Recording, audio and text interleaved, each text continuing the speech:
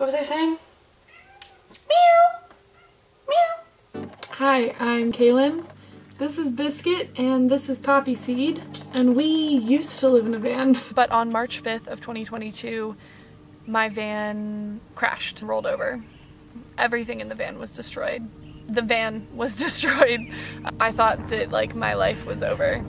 That was my home, but the van life community showed me how much they loved and supported me by starting some GoFundMes. I have decided to start this YouTube channel to document the next phase, the rebuilding of my life. Like, look at this. I bought a school bus. Ready to get started? Yep. Onward and upward, baby!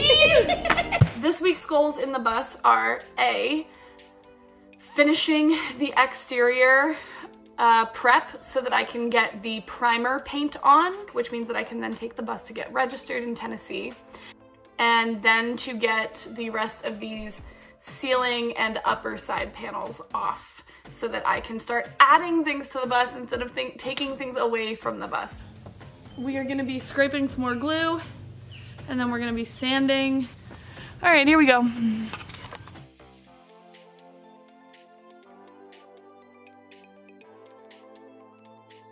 Pretty much all of the glue has come off of the outside of the bus. There is still some like residue, but I have gone through a whole bottle of Goo Gone and I'm over it. So we are moving on to sanding the bus, which is the last preparation step for painting.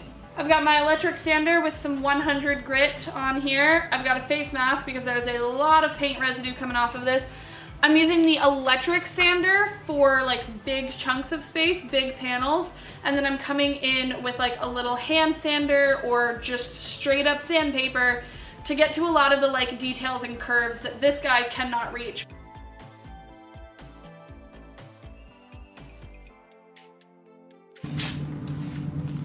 There's also a lot of curves on that panel, so now I'm gonna go at it by hand. This is my little hand sander. And we need a new thing of sandpaper on it.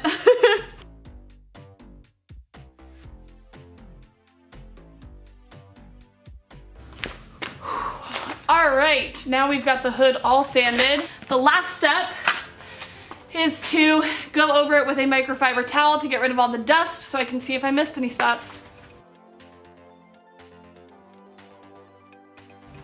And that's kind of the process we're following on the whole bus. Here we go. Precious lady. Everybody always talks about how much this prep work on the buses sucks. And they were right. And I think a huge part of it is like psychological, right? That like you just want to add things to the bus and instead you have to spend so much time and energy removing things from the bus. It doesn't feel as productive. It doesn't feel like you're moving towards this thing. Oh, I have to scrape more glue. I hate scraping glue. There's still glue on this bus, but I've spent so much goddamn time scraping glue that if it's there, it deserves to stay now.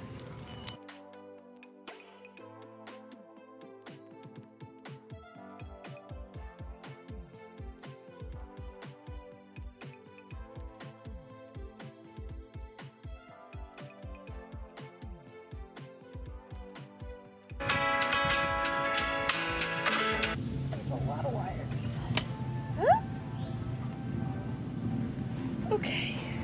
When I pulled that off, there were all of these wires behind it. Now I need to go find the other end of these wires and disconnect it from the electrical box up in the front. We have found one of the wires and they're all marked ST arm, stop arm. It's gonna be a slow process to find all of them in here, but I know what I'm looking for.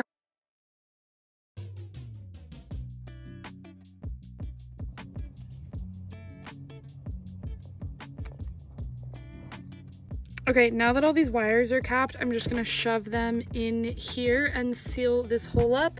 I am still gonna try to find the other end of these in the electrical box. I found 2 of them, but I'm still missing a few, so that I can officially disconnect it and these won't be live, but at least there's not like open live wires. So there are a bunch of holes left by the stop sign that I took off. There's this big one and then 6 small ones. So we need to cover those, and we are using Flex Seal to do that. This stuff is really, really strong, or at least it claims to be. I've actually never used it, so. Why does this look tasty? Like I want to eat it.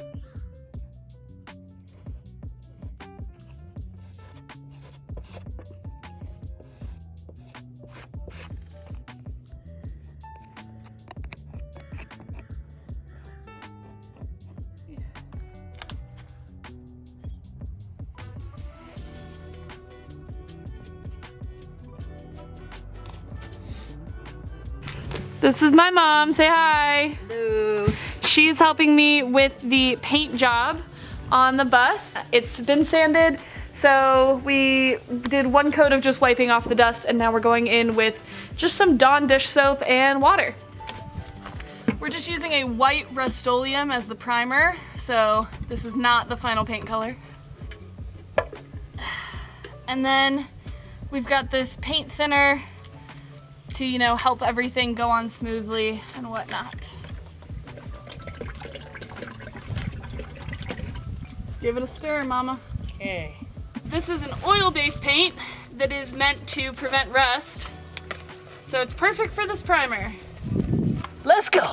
You know, especially as a woman, I think learning to do things yourself is so freeing and so healing. You know, when I built Benny, I was coming out of graduate school. I had just finished a master's degree that was really, really demoralizing. It was a very like toxic environment that makes you kind of constantly feel like you're not good enough and you're not doing enough. And between that and COVID and working a job that didn't pay me enough and getting diagnosed with a physical chronic illness, learning to complete projects on my own and to work with my hands and to kind of produce something beautiful with my hands, with my body, was so healing in ways that I never even imagined it could be. And now, 3 days a week, I'm a college professor, and 4 days a week, I'm a tiny house builder. It's so freeing to know that like I really do contain multitudes. Like I am capable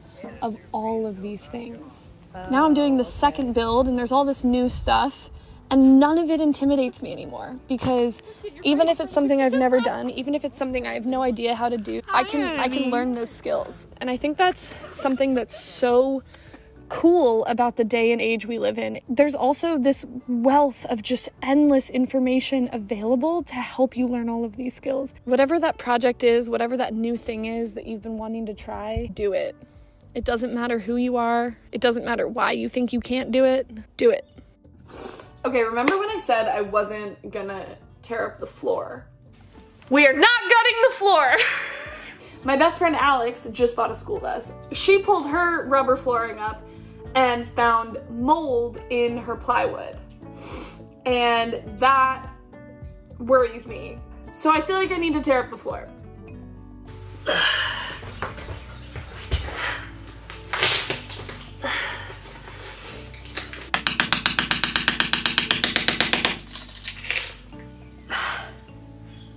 Like nothing comes up with it.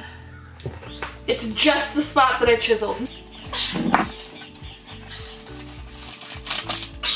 What the hell? Come on! Ow! What the hell? Like this is gonna be a nightmare.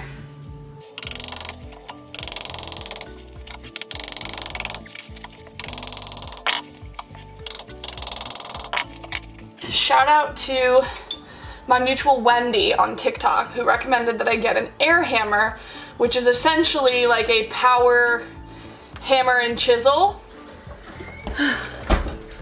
There we go. There we go. We got it.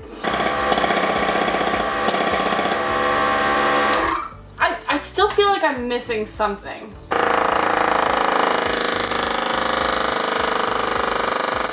It's working!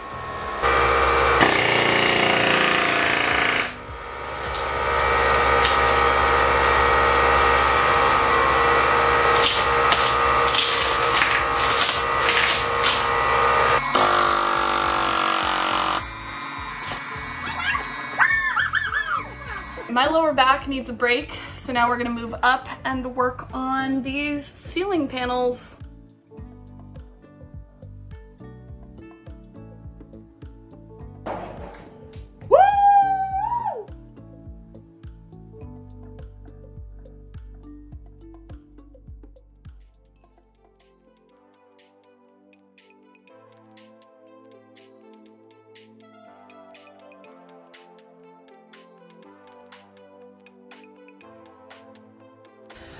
Damn, it feels good to like see real progress.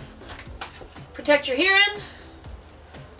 Grab your gloves, because there's a lot of splinters and metal ends and pieces. I don't know. A lot of weird shit in here today.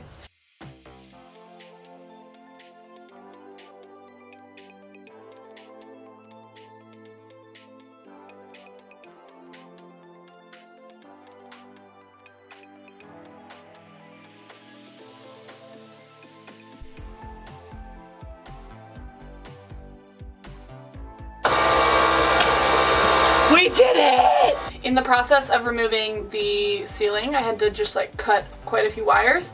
So I went through and capped all of those. Today we're gonna continue working on the floor now that we are done with the fun stuff, which is the metal. You might be like, Kaylin, that's the fun stuff? Yes. These floors fucking suck.